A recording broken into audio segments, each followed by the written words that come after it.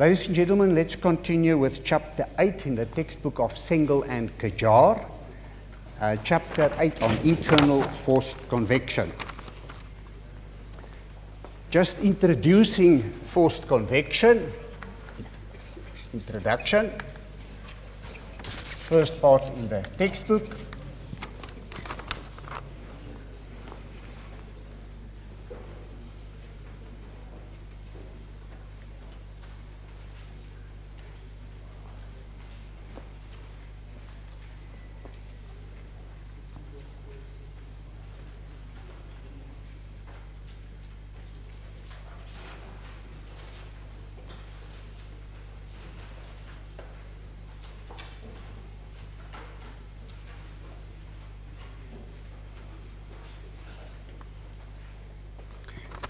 The first part in the introduction, terminology is quite important, and the first terminology that is introduced is a pipe, what is considered with a pipe, a duct, a conduit, and a tube. And you will see that these things are being used everywhere, but there are actually small changes in terms of its meaning. Normally, in some literature, if it is circular in dimension, then,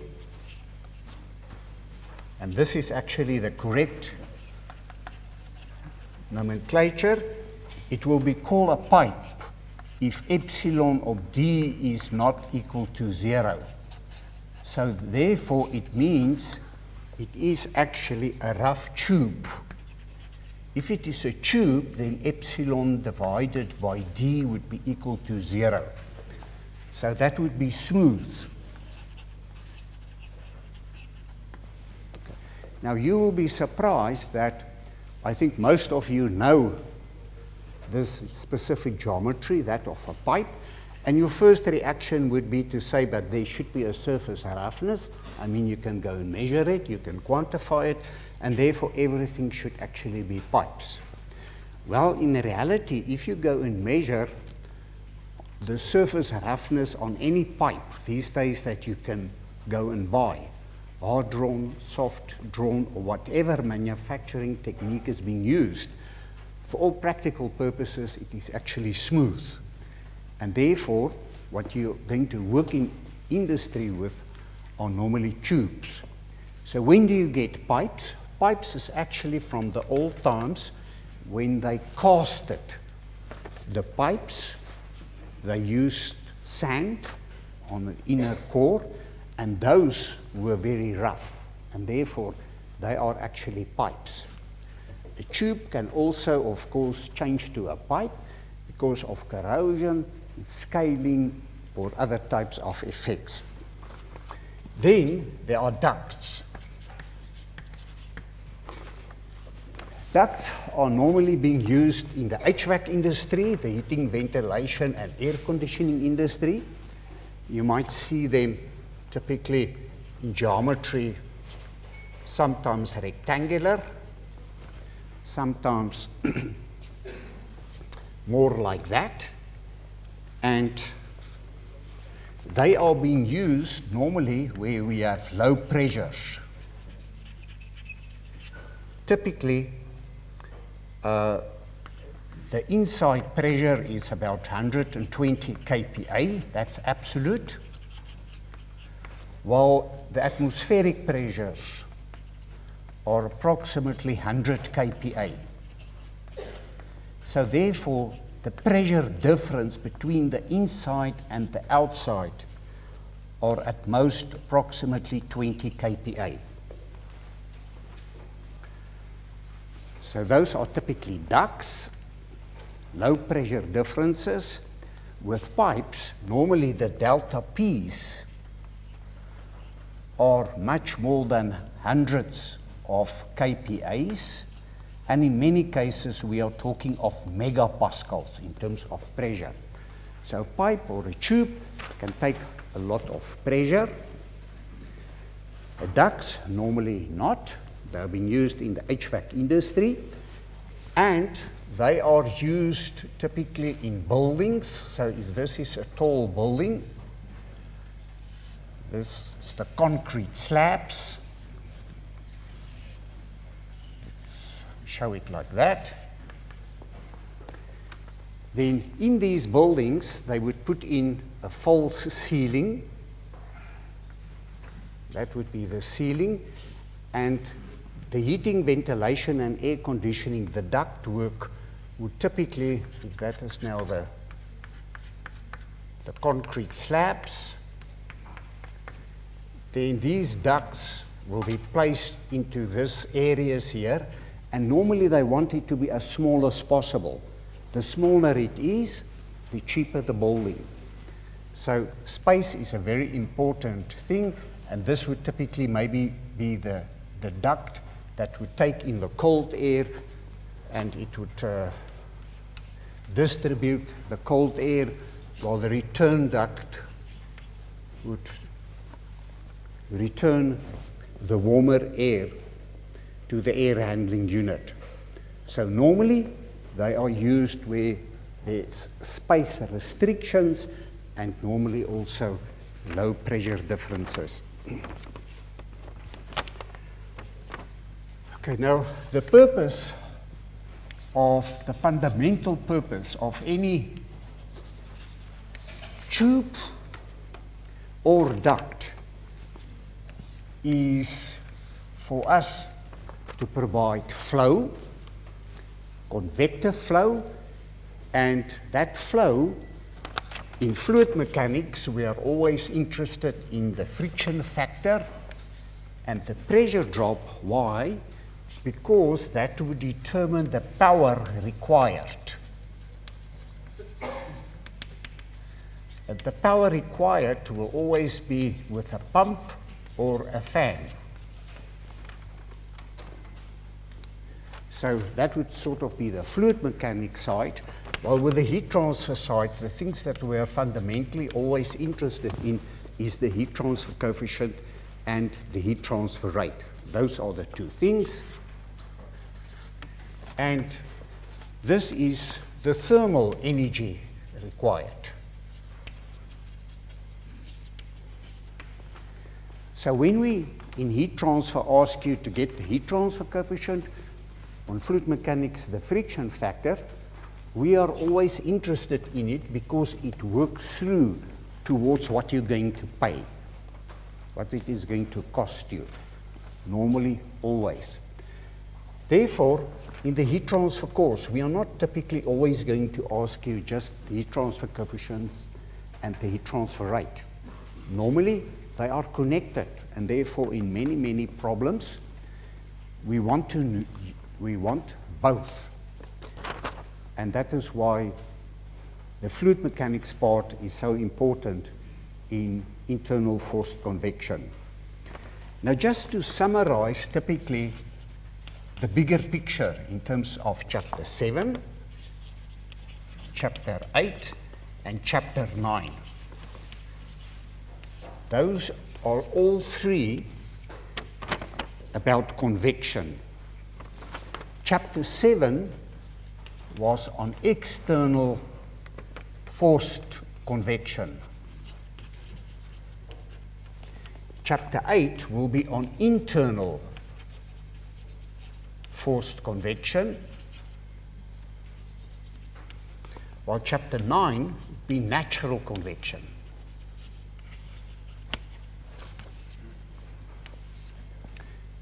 With external forced convection, we had a surface. This is the surface. And then we had a free stream velocity.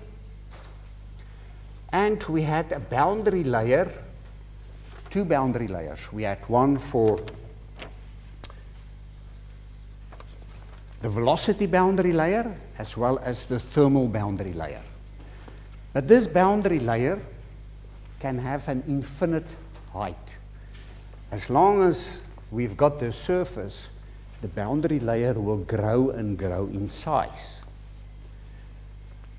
So therefore, what is different with internal forced convection compared to external forced convection is that we've got more than one boundary layer. And therefore,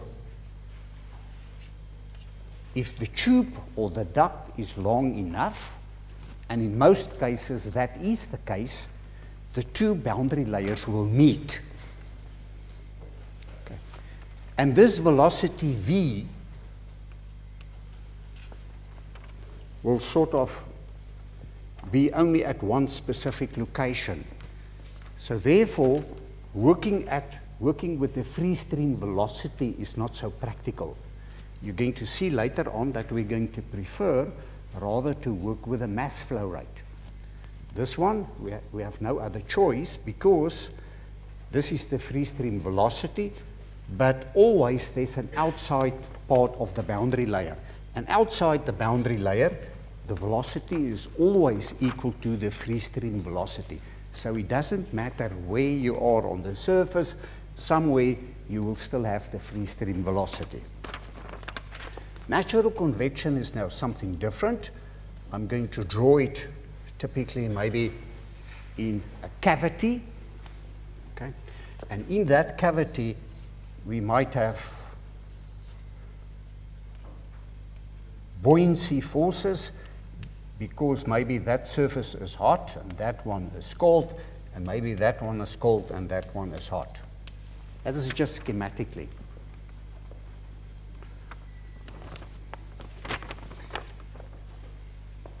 Now the three things, okay, now firstly, the problem in convection is that there are very simple geometries like that of a circular tube, which we can, from first principles, go and calculate the velocities and the heat transfer, and we've done that already. But in most cases, the geometries are much more complicated. And so far, nobody has figured out how to solve the Navier-Stokes equations so that it can be applied to any boundary layer. And therefore, we have to rely on experiments and to give us all the data we need so that we can do our designs as engineers. The problem is you can end up doing an infinite number of experiments if you don't think about these things very well. Now, fortunately, there were people before us who did that for us. And what they have found is that the heat transfer,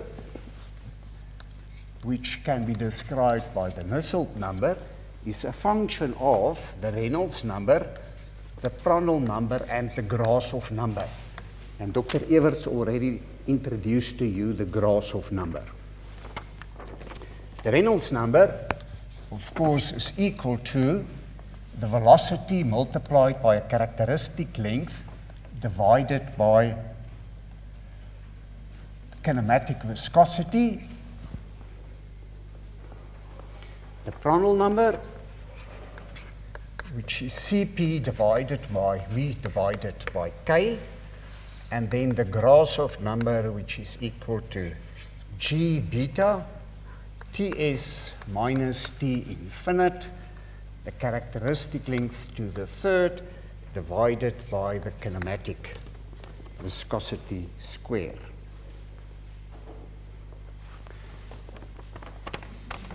So the Reynolds number, as you know, is the ratio of the internal forces divided by the viscosity forces.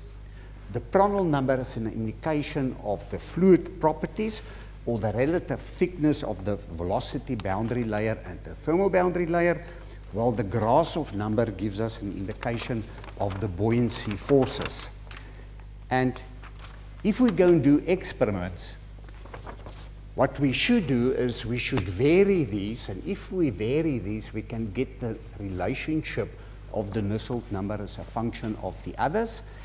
And then, in many cases, or in most cases, we can, although maybe we did the experiments with water, we can go and apply that equation for a liquid like a glycol or any other gas or something like that.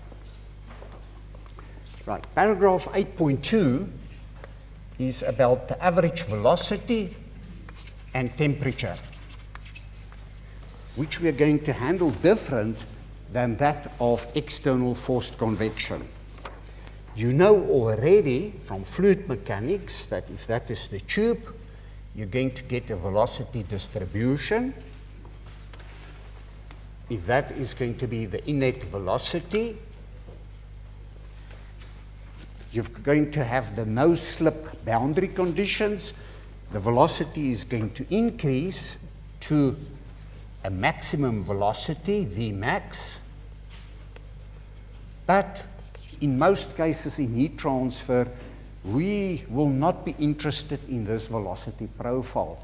We would like to be very practical and make things simple, and therefore we are rather going to make use of the average velocity, V average, okay, which is going to be that velocity there. The same with the temperatures. With the temperatures, if the fluid is being heated, then the temperature profile is going to look like something like that. And that is going to be the temperature on the surface. Remember, temperature is not a vector. However, we can show the temperature maybe with lines like that. That would be the high temperature, that would be the low temperature. In this case, it would mean that the surface temperature is higher than that of the fluid. And again, what we're going to do is we are going to get this average value, and we are rather going to work with the average temperature, and that average temperature can be determined from an energy balance. I'm not going to go through all the mathematics now. It is in your textbook, but in principle, it would mean that you can actually write that the mean temperature is equal to 2 times, take note, the average velocity. So this can be expressed in terms of the average velocity, the radius square of the tube or the pipe, the integral from 0 to r, the temperature as a function of r, U as a function of r multiplied by r dAc, something like that. It would therefore mean that in principle, if we could measure the temperatures everywhere inside a tube or a pipe, and that's practically very difficult, then we can go and calculate the exact mean temperature by looking at the velocity profile, taking it into consideration, as well as the velocity profile, as well as the temperature profile, do the integration, and then get the average or the mean temperature. In terms of the Reynolds number, in general, we've already written it down. It can be written as the density multiplied by the average velocity, multiplied by a characteristic dimension, which can be L. I'm going to write it as the diameter now, divided by the viscosity, and we can also write it as the average velocity multiplied by the diameter divided by the kinematic viscosity. Now, yes, this is the correct Reynolds number, and that is how many of you are going to calculate the Reynolds number in the tests and the exam. But if you've done this 10 or 20 or 30 times, you're going to find out that in many cases, to calculate the Reynolds number, you must first go and calculate the velocity. Because normally, as engineers, we would rather give not the velocity of fluid through a pipe, but we would rather give the mass flow rate. That is more practical. It's something that's easier to measure, and therefore the Reynolds number can be written as a function of mass flow rate. And we do it like this. I mean, we just say the mass flow rate, as we know, is equal to rho multiplied by the area multiplied by V average. So you can derive it very quickly, and that is equal to rho, the surface area, the cross-sectional area through which the flow occurs, is pi divided by 4d squared multiplied by V average. And then we can solve V average as a function of mass flow rate. You can write V average is then equal to 4 times the mass flow rate divided by rho pi d square. And we can substitute this average velocity back into that equation. And then we can derive that the Reynolds number is equal to 4 times the mass flow rate divided by mu, the viscosity, and the diameter. And that is equation 8.5 in your textbook.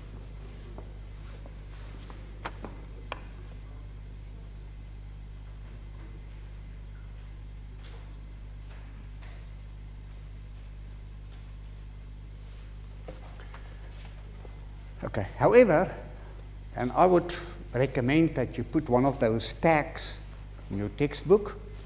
You're going to, in many problems, you're going to look for this equation.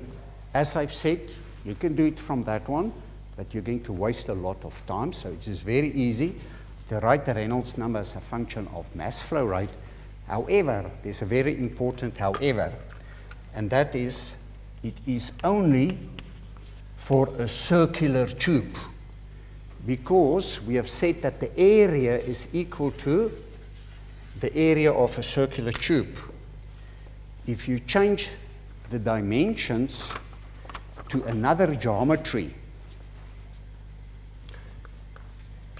so if you've got a geometry like this, and that is the dimensions A and B, then the Reynolds number is not equal to 4 times the mass flow rate divided by rho pi. Do you see, what do you use for the diameter now? You already have a problem here. So please be very careful. This equation is only valid for a circular tube. And I've started introducing a practical problem, and that is that for many geometries, we don't have circular tubes. We've got ducts or other types of conduits, tubes. So therefore, let's just quickly revise the principle of your hydraulic diameter.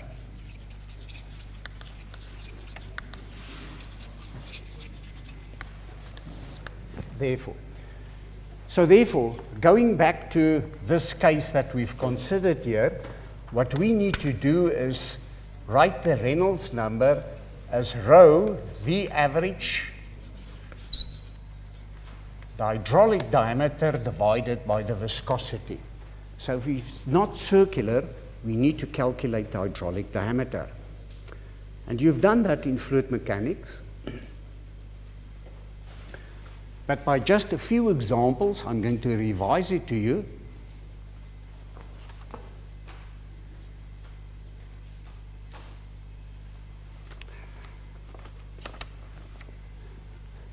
The hydraulic diameter definition, dH, is equal to 4 times the cross-sectional area divided by the wetted surface. That is the definition, and I think most of you know it, and most of you know where to get it. But I'm going to show you later on examples that's going to confuse you very quickly if you do not apply this correctly and if you do not really understand it. So this area is of the flow, not the duct. Okay? Of the flow. And this is the wetted surface. And you know it's the wetted surface, but it's the wetted surface of the gas or the liquid. So most students would say, yes, this is the cross-sectional area and that is the wetted perimeter. And for many geometries, like this one, for example, if there's a fluid going through it and it totally fills up that duct, then it's very easy to calculate it. So let's start very simple. Let's look at the square duct with dimensions of A and A. Then the hydraulic diameter is equal to 4 times the cross-sectional area. Okay, now that is the liquid, so take note, all that is the liquid or the gas, and therefore the cross-sectional area of the things that flow through it is A multiplied by A. That's very simple. The wetted surface of the gas or the liquid, that surface has been wet, wet, wet, and wet, so it is 4 times A. So the hydraulic diameter in that case is equal to A. It's very simple. The same with a rectangular section like that, a duct. Again, that is all the flow. Let's suppose it's a gas, and that is A and that is B. Then the hydraulic diameter is 4 times the cross-sectional area. The cross-sectional area of the flow, not the duct, and that would be 4 times A multiplied by B, divided by the wetted surface, and that would be A plus B plus A plus B, so it is 2 times A plus 2 times B. And you can go and write it as 2 times AB divided by A plus B. Very simple.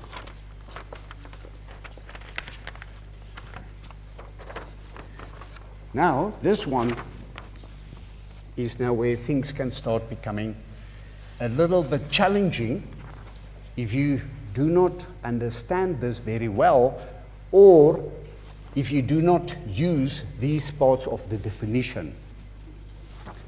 In this case, there's going to be a liquid like in a channel, and that dimension is going to be A, that dimension is going to be B, and that is going to be H. So there's the liquid. So calculate for me quickly the hydraulic diameter of that case. Calculate the hydraulic diameter for me, please. I'm going to give you a second or two.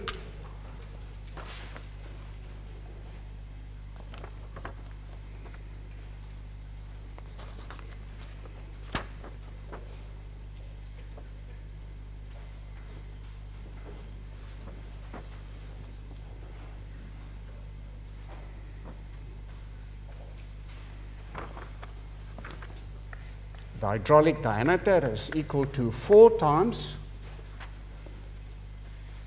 the area of the flow, not the duct.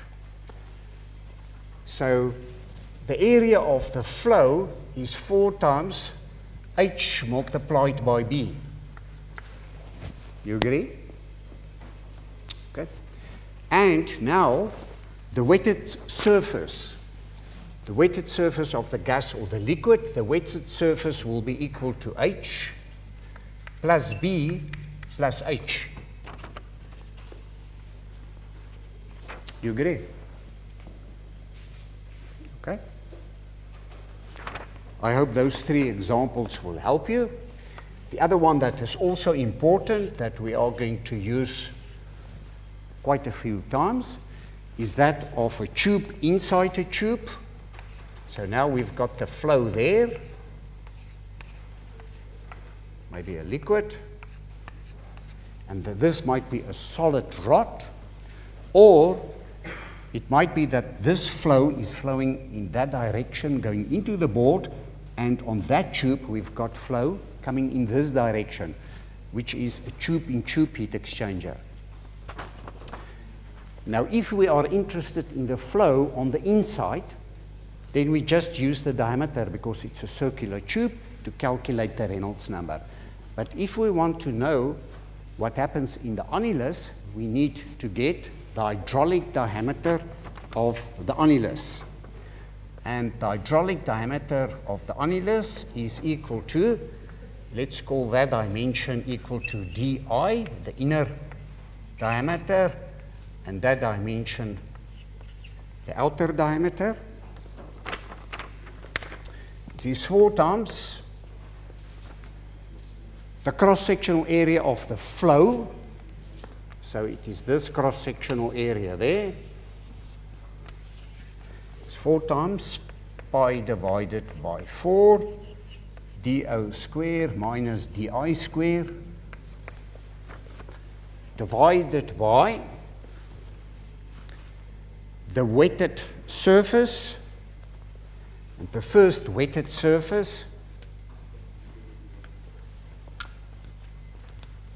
will be this surface here,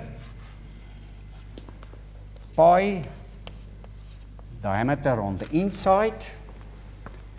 That would be the one surface, the wetted surface, and the other wetted surface will be that area there,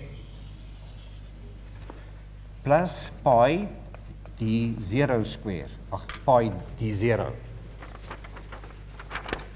And you can go and do the mathematics at home, but it's very easy to prove that it is nothing less than the difference in the two diameters, the outer diameter minus the inner diameter. I'm not going to do the maths for you. It's just 2-3 steps, then you can prove that. Okay? Right, now let's look at typically what happens with a fluid inside a tube, and we look at the velocity distribution at the inlet, and this is being heated. So what we know is we're going to have a thermal boundary layer that's going to develop until it's fully developed. At that point there, something like that. And here we're going to have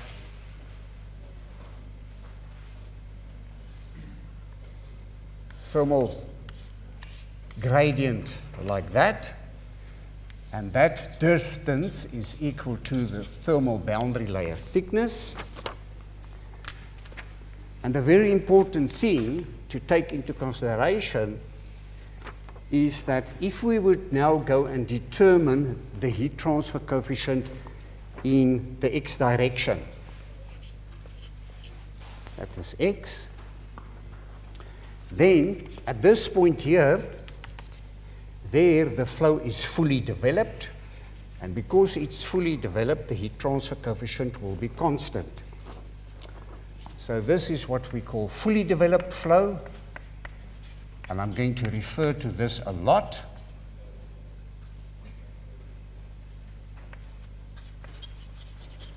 And this is developing flow.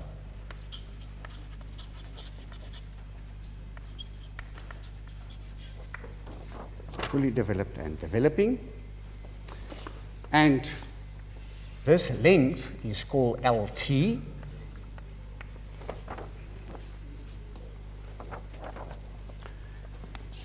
And this heat transfer coefficient is therefore a function of x. It is not a constant value. And in this part, for laminar flow,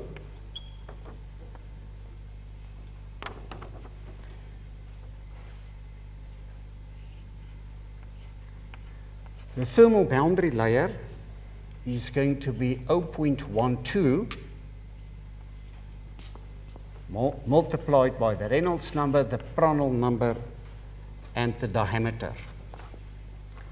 Take note, in your textbook, it indicates that the thermal boundary layer is equal to 0.05, Reynolds Prandtl diameter.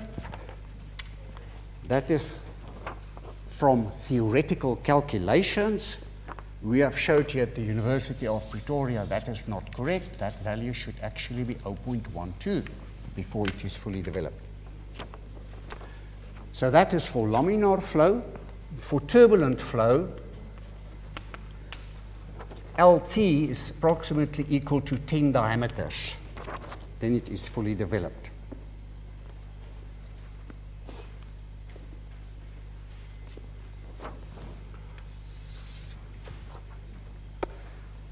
So just for clarification, okay, I'm going to show the hydrodynamic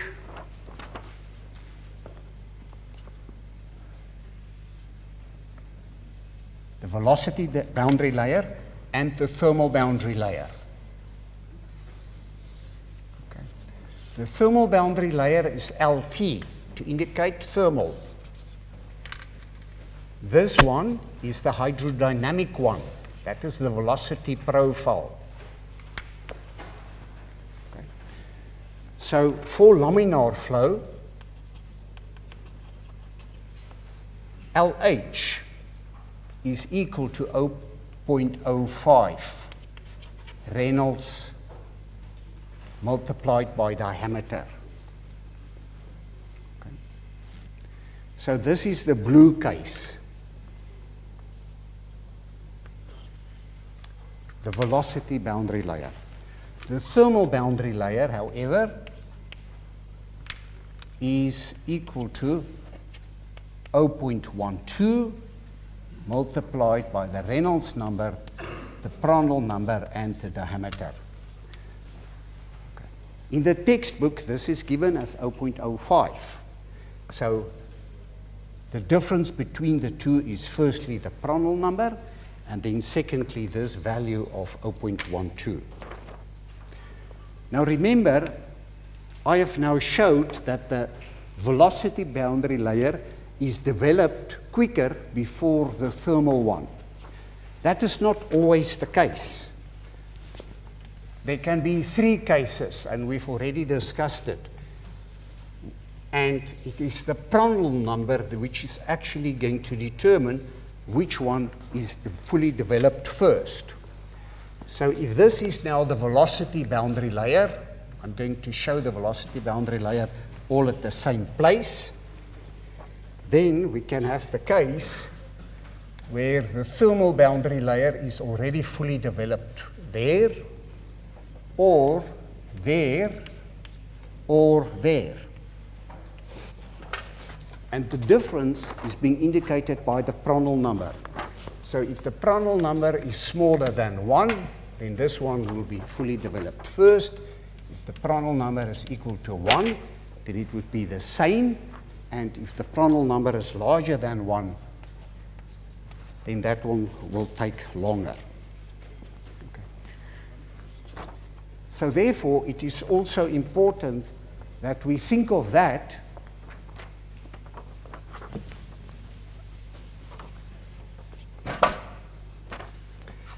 when we consider the heat transfer coefficients and the friction factors.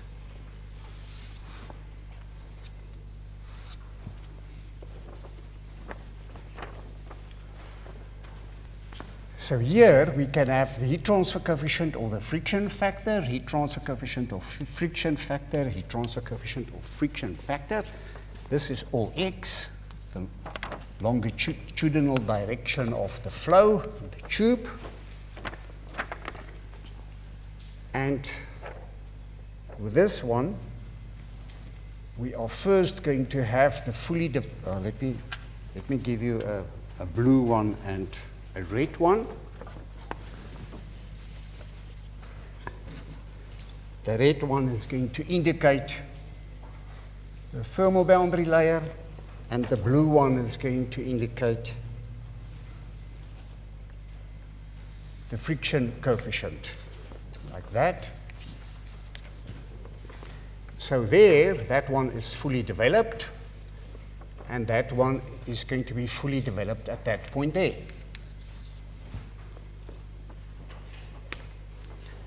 In this case, where the Prandtl number is equal to 0, the friction factor one is going to be there. At the thermal boundary layer, one is also going to be there. So both of them will be fully developed at the same point. And in this case, it will be the opposite. There it would be fully developed there, while the friction factor would already be fully developed there. And this is something that you always need to keep in mind when you look at internal convection. You always have to think, how does things change on the inside, and especially with the inlet? That is where we get the highest heat transfer, but also the highest pressure drops. Question? How can the thermal boundary layer and the velocity boundary layer relatively develop at the same point if the problem is 1? Because then the one equation is 0.05, the Reynolds times E, the other one is 0.13. Yeah. Okay, so the question is a very good question, and that is that how can this be, how can we have two different equations here with a Prandtl number equal to 1, that, and this is not also equal to 0.05? Well, the answer is nobody experimentally did go and check this equation yet. The work that we've done is with the heat transfer. And most probably, it's a very good assumption to assume that that should also be 0.12. But nobody has proven it yet. So if you want to come and do your postgraduate studies, I would like to do that with you. Okay, so most probably it is. Good question. You're also going to see, and it's something that I'm going to highlight a lot, which is not clear in the literature, and I've mentioned it when we worked through the chapter on the fundamentals of convection, and that is the analogy between heat transfer and pressure drop. There's a fantastic analogy, but the analogy is very limited in terms of the previous work that has been done. What we've showed here in our laboratories is that the analogy always holds, even in the transitional flow regime. If you have one, then you can calculate the other one. And that is a fantastic thing to do. It means that actually it doesn't matter what complicated thermal system and or fluid system you have in industry. It can be a power station, it can be a turbine, it can be a heating and ventilation or air conditioning system. But it means that if you do measurements and you can get one, then you can calculate the other one directly without measuring it. Okay. That is some of the very special things that we find in our creation and in nature, that all these equations always hold. Now take note, what I'm showing here is in general always true, but it is more true for laminar flow. When we get to turbulent flow, for turbulent flow, LH is 10 diameters and LT is also 10 diameters. So it's very quickly then the flow is fully developed. The number of applications that we get in industry where we normally have shorter types of lengths is very limited. There are, and there are also equations available that can give you that. However, in general, if you look for turbulent flow,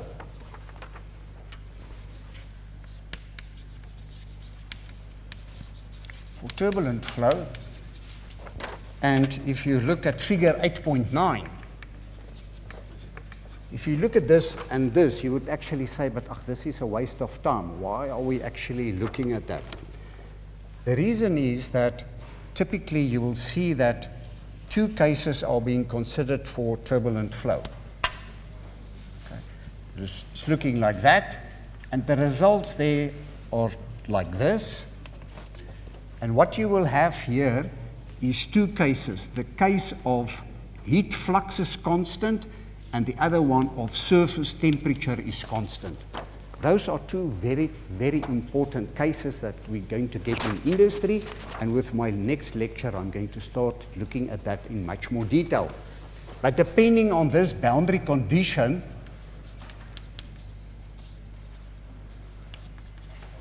the results may vary, but here you will see it is very small. But the reason why it is very small is because it's for turbulent flow. So in turbulent flow, in terms of what the heating or cooling condition is on the wall, would normally not be important at all, but it is extremely important for laminar flow or for cases of short pipes or tubes that is smaller than 10 diameter. What you will also see is that this Reynolds number here is 10,000, and that one is 200,000. So you will see that it is all turbulent flow. Reynolds numbers higher than about 2,300 to 2,700. So in general, there we are not concerned about what happens with the flow development. Right, ladies and gentlemen, if there are no more questions, then I'll see you again with the next lecture. Thank you very much.